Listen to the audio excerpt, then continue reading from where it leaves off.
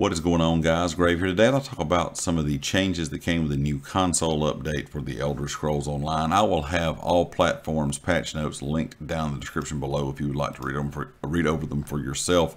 This is update 1.25.2 for Xbox and update 2.23 for PS4 and 1.05 for PS5.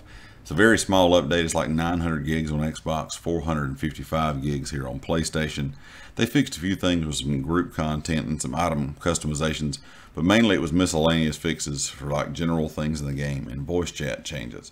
I'm not sure if this is going to completely fix the issues that all players on Xbox have been experiencing with all the crashing when trying to log in and whatnot, but they did fix an issue that caused a crash when running the game with Russian localization and selecting a recipient to send mail to. They fixed a crash that could occur when fast traveling to a way shrine in another zone while your companion is active.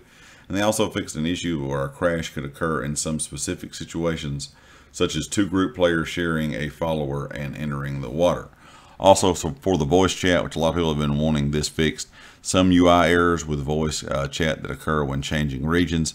Fixed a rare issue causing group voice channels to sometimes become unavailable after leaving a guild voice channel. The system will now remember your preferences to join or not to join area chat voice, that is chat across play sessions. So that's going to be a good thing. I know a lot of people were really frustrated they had turned the area chat off every time they logged in.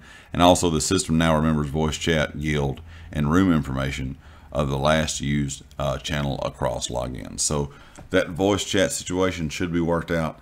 I'm not really sure if all of you guys on Xbox are going to have any fixes for, your specific issues of not being able to log in and it kicking you. And they don't really have fixed a lot of things here on the PlayStation side either. People are still getting blue screens on PS4, gray screens here on PS5. So leave me a comment. Let me know how your game is running after today's update. And of course, if you like the video, hit the like. If you have not subscribed yet, please do so. Be sure to check out everything down in the description, the community Discord, my Twitter, and of course the affiliates here on the channel, Empire Jerky and Amazon Associates. And I'll catch you all next time. Peace.